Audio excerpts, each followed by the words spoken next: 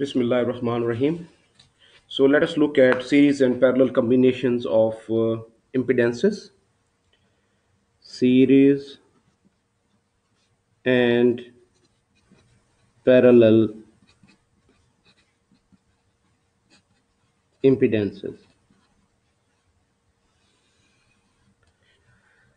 So for example, let's look at a combination of impedances Z1, Z2, and so on till Zn connected in series to a voltage source V, right?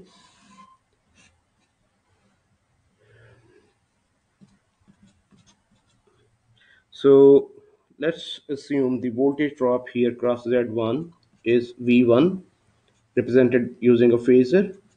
This is V2. This is phasor voltage, right? And here the voltage is Vn. So according to KVL, Kirchhoff's voltage law, the sum of voltage drops is equal to the sum of voltage rises. Sum of all the voltages in a loop is zero. So the voltage rises is this V bar is equal to V1 plus V2 and so on till Vn. So let's assume there is a current I which flows here, right? So the V1 is equal to I multiplied by Z1, V2 is equal to I multiplied by Z2. So we can write this like this here: I Z1 plus I Z2 and so on till I N Zn, right? So sorry, this is I. I is the same for all the. This is series current. This current flows through the combinations in series, so the current is the same for all the impedances. Current I is the same here, same here, same here. So we could just write it like this: I. We can take this common Z1 plus Z2 and so on till Zn, right? So this is V bar over I bar, and this is the equivalent impedance of this circuit. V bar over this is total current I bar. This is the equivalent impedance, and that is then equal to Z1 plus Z2 and so on till Zn. So, like a resistive a circuit, the impedances in series, their equivalent impedance is given by their sum. So, Z equivalent here is equal to Z1 plus Z2 and so on till Zn.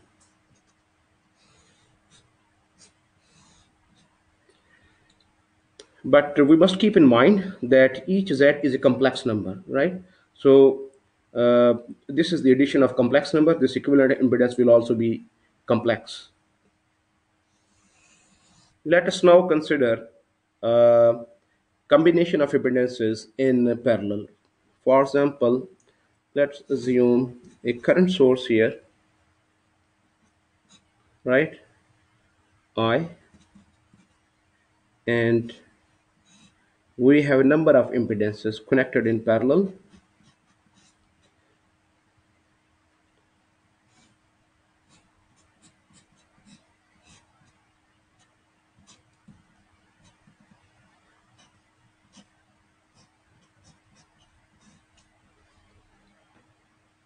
Let this be Z1, let this be Z2, and let this be Zn here.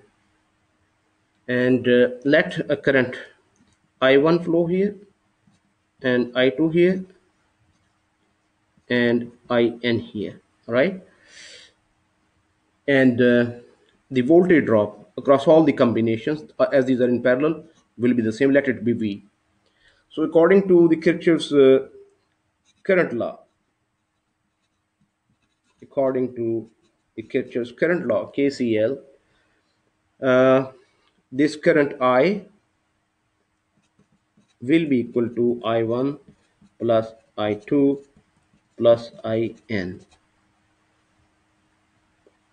So this current I1 is given by V divided by Z1. This I2 is given by V divided by Z2, and this IN is given by V divided by Zn. So we can write it like that: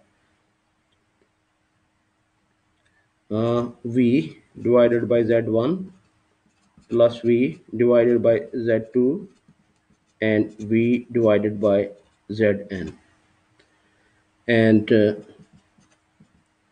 this V can be taken as common one. This will be uh, 1 over Z1 plus 1 over Z2 and so on 1 over Zn. So we can write it like that: I over V bar, which is basically uh, the admittance, Y bar, or uh, one which is the reciprocal of the equivalent uh, impedance. This is the equivalent impedance, equivalent admittance. So this admittance is reciprocal of impedance. So this is equal to 1 over Z1 plus 1 over Z2 and so on till 1 over Zn. So in other words, the equivalent impedance of this circuit as seen from here, this equivalent impedance is given by 1 over Z1, the reciprocal of the impedance, right? 1 over Z2 and so on till 1 over Zn. So for the parallel combination, this relationship is true, or we can write like this, like this, in the form of admittances. 1 over Z is equal to the admittance. So this is 1 over Z1 is can be written as Y1, right? The admittance or the corresponding admittance here, Y1 plus Y2 and so on till Yn.